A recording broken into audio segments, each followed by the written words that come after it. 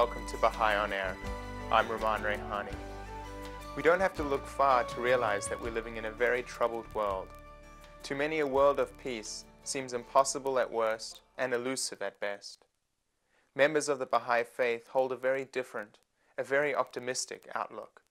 We believe a time of globe-encompassing peace is not only possible, but inevitable. True peace can only be achieved by a shift in the consciousness of all the peoples of the earth and their subsequent generations. A day-by-day, step-by-step struggle which forces people to associate with one another in the spirit of concord and harmony, and not contention and estrangement. Members of the Baha'i Faith around the world are involved in various grassroots initiatives which aim to bring about this shift in mankind's consciousness. A few years ago, I was lucky enough to take part in one such initiative, the Education for Peace program of Australia, which recently celebrated its 10-year anniversary. While the program has its roots in the teachings of the world's major religions, including the Baha'i Faith, its inspiration was a particular document prepared by the world governing body of the Baha'i Faith, the Universal House of Justice. This message, the promise of world peace, was released to the world in 1985 and is more relevant now than ever. The document outlines the grave social ills from which the world suffers and offers some practical and spiritual solutions which, when put into practice, will inevitably bring about world peace. In this episode of Baha'i On Air, we'll look at the Education for Peace program, its goals, its ideals, and how it is a prime example of peace in the making.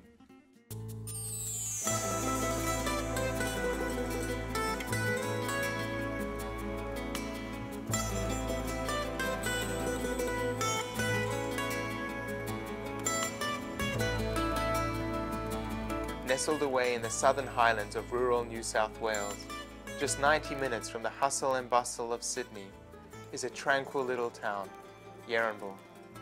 Yarranbil has been the home of the Education for Peace program since its inception. Every year it attracts young people from all over Australia and the Pacific to take part in its various residential courses, one of which is Education for Peace. The program is run by the Education for Peace Institute, which is a non-profit, non-governmental organization dedicated to the building of a culture of peace throughout society. The Australian Institute aims to instill both the knowledge and skills required to become peacemakers, both at home and in the wider community, in perhaps the most crucial segment of our society, our young people.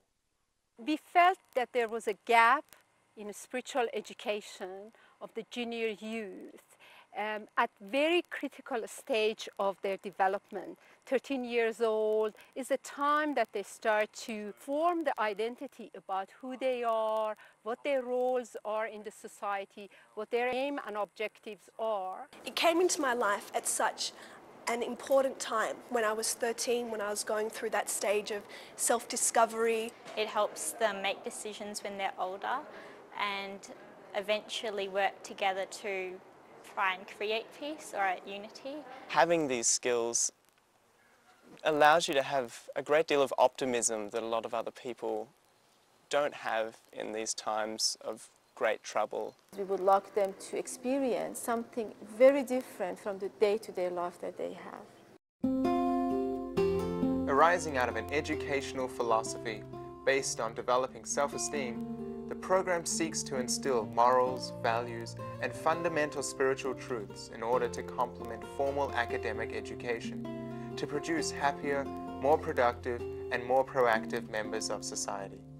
However, Baha'is believe the cause of the world's ills transcend moral and ethical reasons and are the result of a basal lack of individual spirituality. People are turning their face towards, peace. We need peace here. We have to solve these conflicts through, good deeds, through consultation. And I mean, if we want to start that, we have to really start at an individual level. A lot of the studying techniques that they taught me, a lot of the conflict resolution techniques, I used it in my daily life. And just also the spiritual aspects of the course as well help keep me focused during these years when you're facing a lot of new challenges with your friends and with yourself. Values, particularly relating to the ethics of how you relate to other people. the types of consideration you give to other people or to groups, the types of consideration you give to people of the opposite sex, if you're a young boy dealing with young women, etc. What will happen is we share the virtues with the person next to us.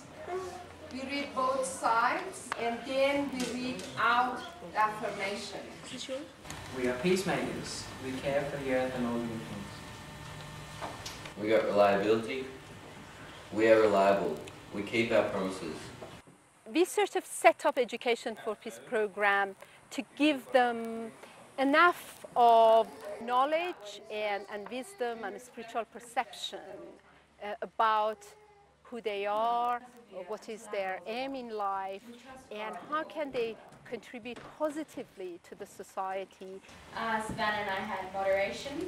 And be real agents of change in their own lives and in the lives of everybody that they encounter, everybody that they touch. It embraces practicing the virtues and having a community life which is really empowering and encouraging.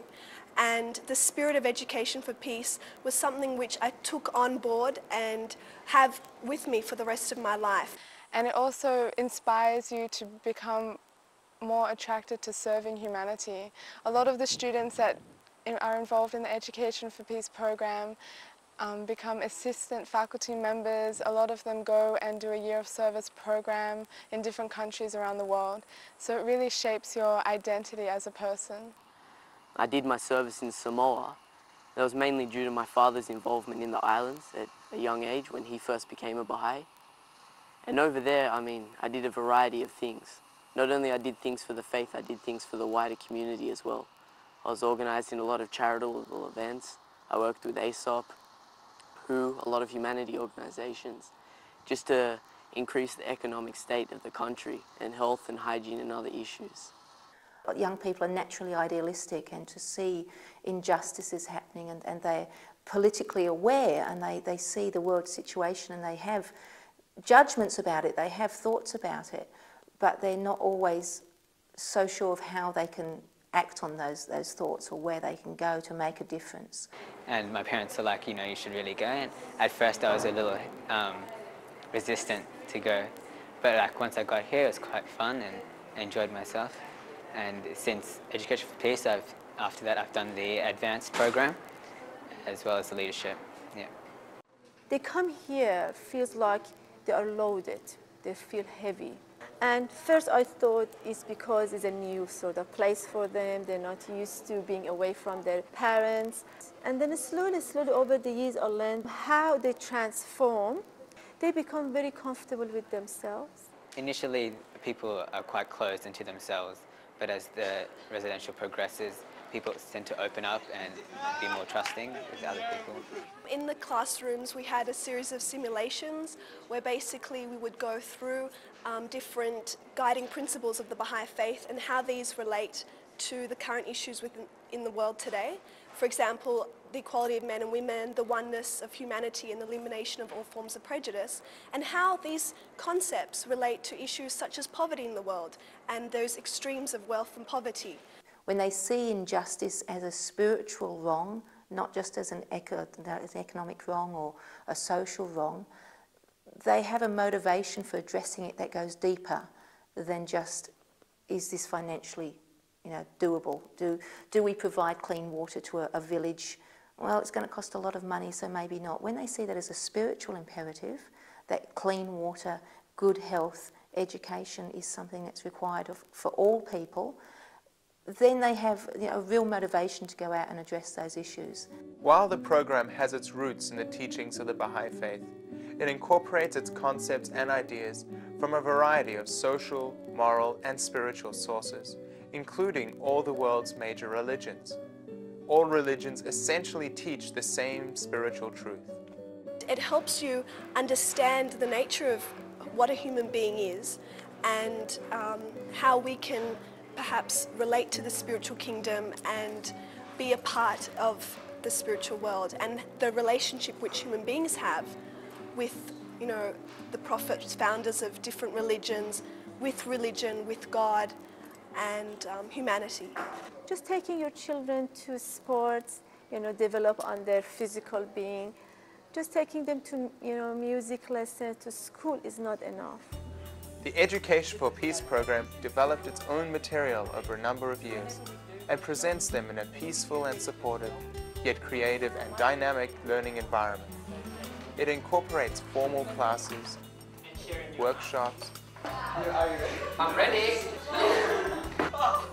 experimental learning exercises, and active participation in community projects.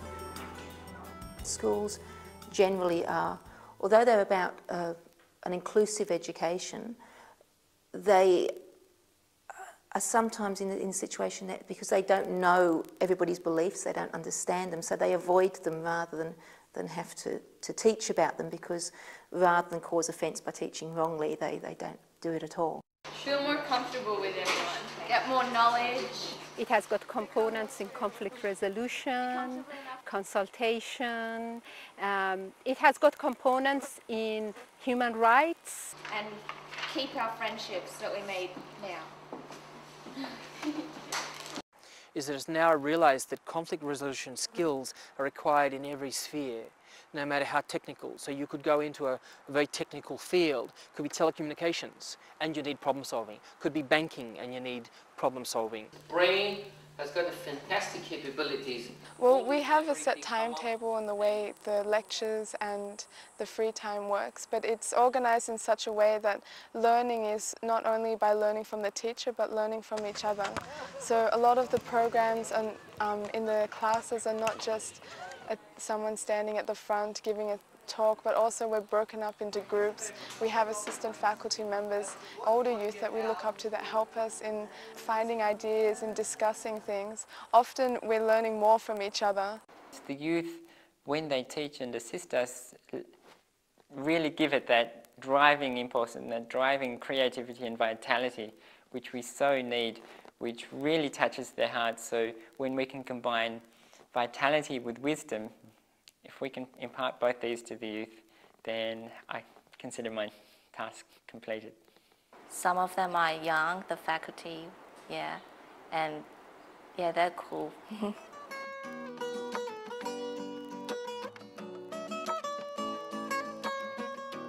It's a very friendly place, it's very united, the atmosphere here is just perfect. Now after 10 years, we are in a position to embark on new challenges, and I will share with you what these challenges are. Let me just first learn how to use this gadget. It's the first time I work with a computer remotely. When I look back, it was a very innocent start, because really we were not aware of significance and impact of this program.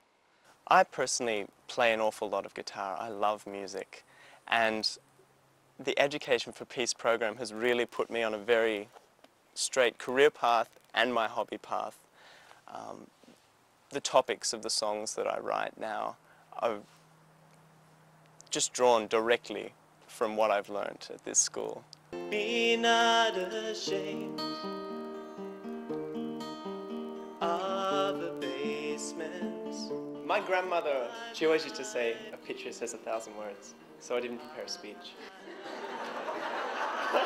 Really a celebration of progress, seeing the course come to fruition from very, very humble beginnings to embracing all people rather than just a small geographical section of the community. It's just amazing. As you can all see, I had found a hairdresser finally. And coming back from being a student to being part of the faculty, I can really see those changes over the 6 years that I've been involved in the course, and it's just mind-blowing. Key to this concept of interaction is the positive and constructive bonding of young people, irrespective of age, race, gender, or any other form of distinction. The underlying purpose of the Baha'i Faith is unity, which doesn't just mean tolerating or being politically correct to those people who we consider as others. You make spiritual bonds with these people, and the youth that I've met in my program are youth that I'm still with today, youth that I've travelled with, and youth that I'll be for my whole life. When you come here, there's a wide variety of youth from different backgrounds, from different places in Australia that come here specifically for this program. you spend a full week getting to know each other, you know, forming bonds, forming relationships, strengthening your own self in different activities. I think the environment is one of love and support and acceptance for all both the staff and like the faculty, the students themselves. There aren't the distinctions between junior years, senior years, staff and those sort of things. Everybody eats together, everybody takes turns washing up, doing duty, they work together, they have a day of service. This is quite interesting that our staff here are a lot less hierarchical than many workplaces.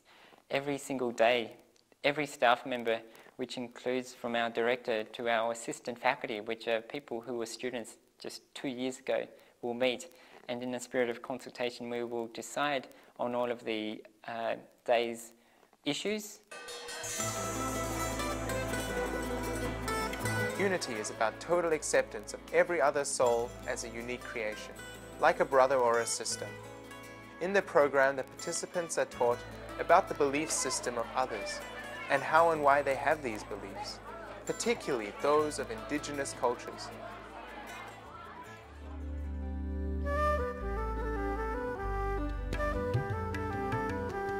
We've actually done, in my subject, taken the youth on spirit walks around the Yarrambil grounds and identified some of the areas, not just in terms of physical buildings, but in terms of spiritual aspects of them.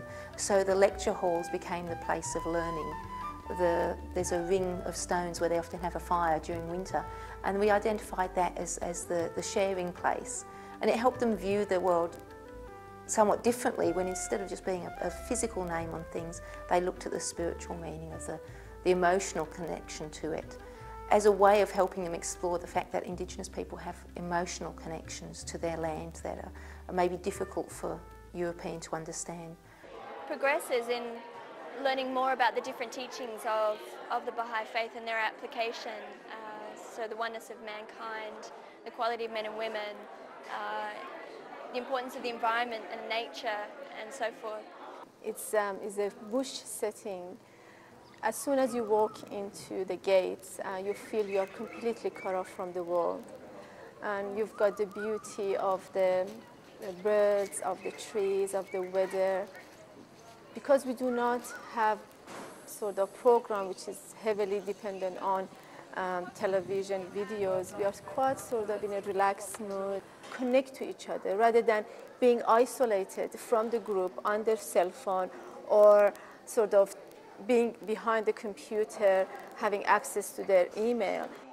We do use technology for our courses. We do have a very big lab here. We do have computers, but that is part of their education.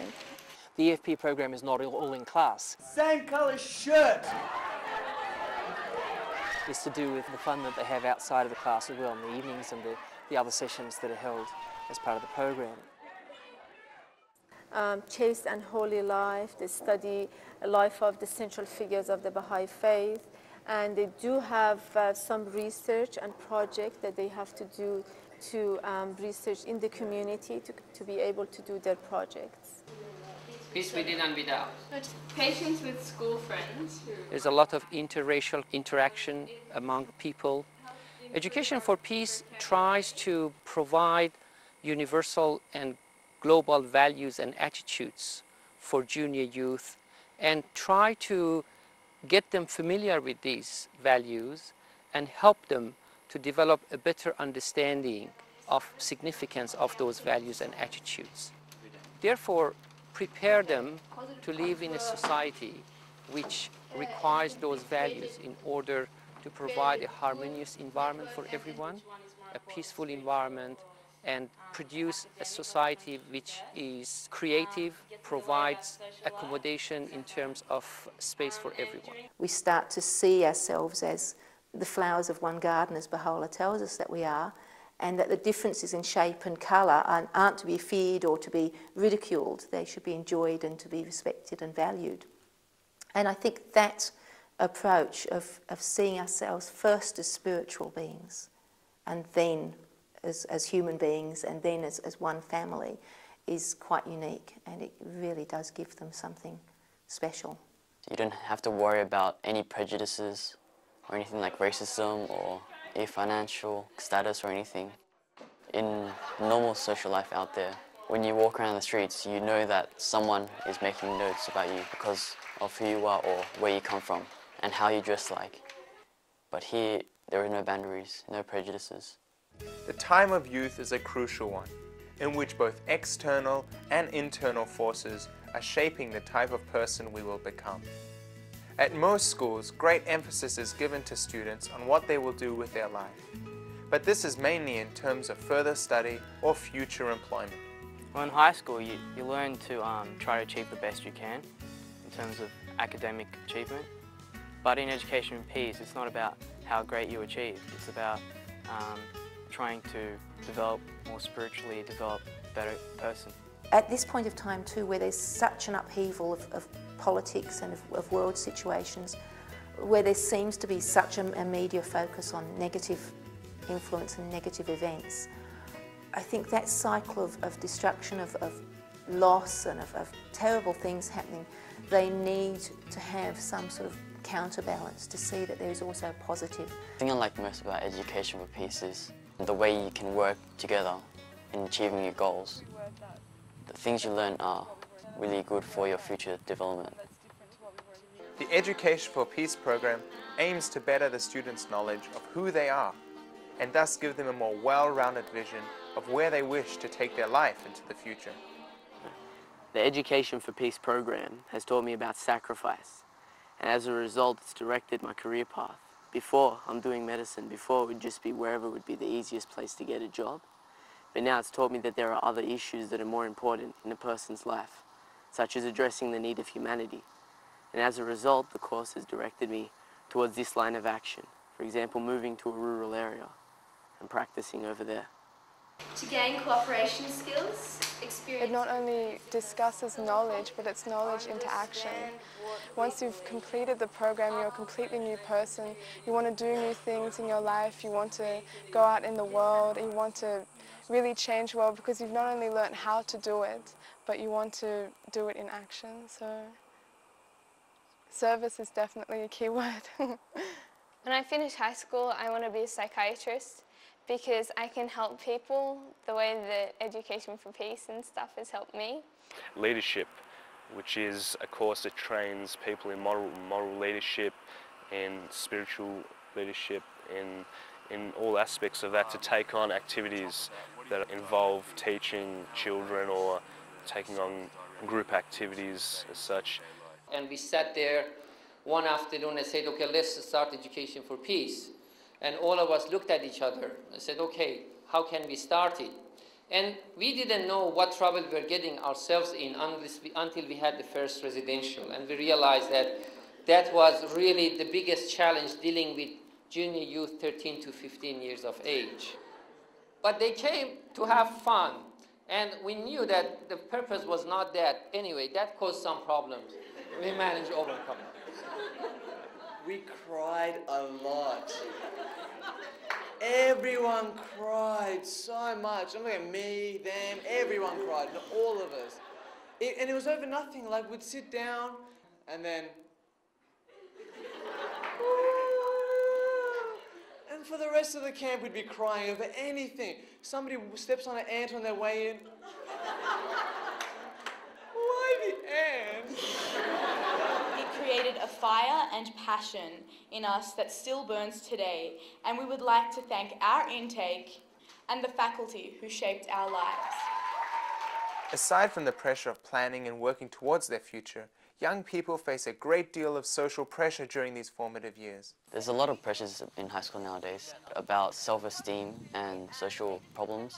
Like, you have to tolerate people influencing you to take drugs or drink alcohol or lose your chastity, yeah. Sex is a big one, the physical relationship between a guy and a girl.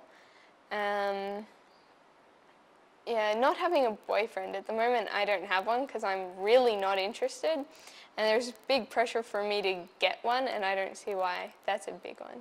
But for me, it's not really a problem because Education for Peace gives me other friends that I don't really need to cling on to my friends at school. You have other people to go to and they'll understand.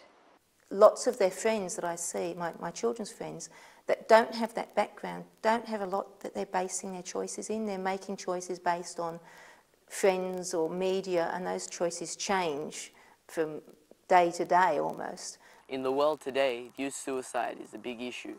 In any country you go to, it's always a huge problem, and the government's finding it hard to deal with. The Education for Peace course provides you with the right tools to deal with this.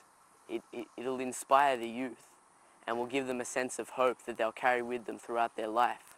Religion plays a central role in a young person's life, acting as a pillar of strength in the day-to-day struggles of these crucial years. If I go to parties, I'd be able to see I'm more grounded with my decisions and what I make at those parties.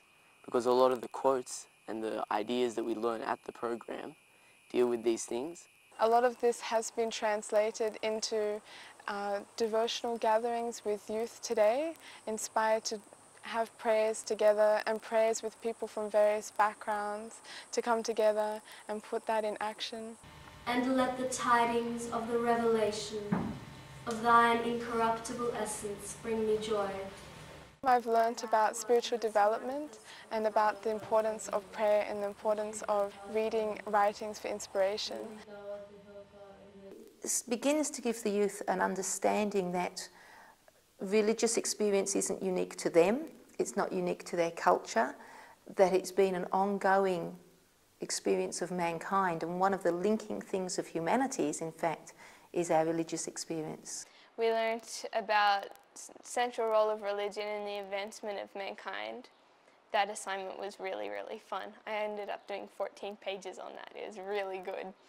What I want is for them to find a happiness in their heart which doesn't wax or wane in regards to what life throws at them. Almost a happiness like contentment or certitude. And this I'm starting to see in them. And the second aim is to develop in them a desire that once they find this happiness, that they wish to share it with other people and that they will have the skills to systematically share it with other people. As Baha'is, what we have to offer is that we have an order, a new world order to base these things in. And these young people coming through this program are the forerunners of the establishers of that world order. If you would like more information about the Education for Peace program, or would just like to know more about the Baha'i Faith, check out our website at www.baha'i.org.nz. Thank you for watching Baha'i On Air. I'm Roman Rayhani. We'll see you next time. Kakite. I think the biggest gift is for them to understand the gift within them.